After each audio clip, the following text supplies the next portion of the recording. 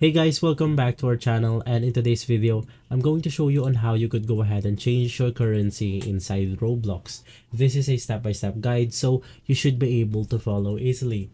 Now, as you could go ahead and see right now, my currency is at peso because that is where I live.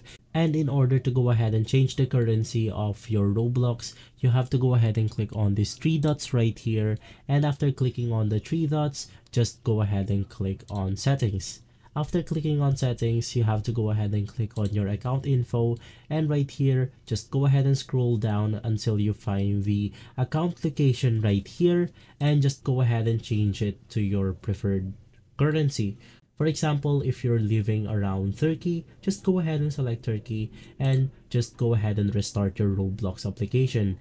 Now, for some reason, if this method doesn't work, the next thing that you could go ahead and do is to try to go ahead and use a VPN.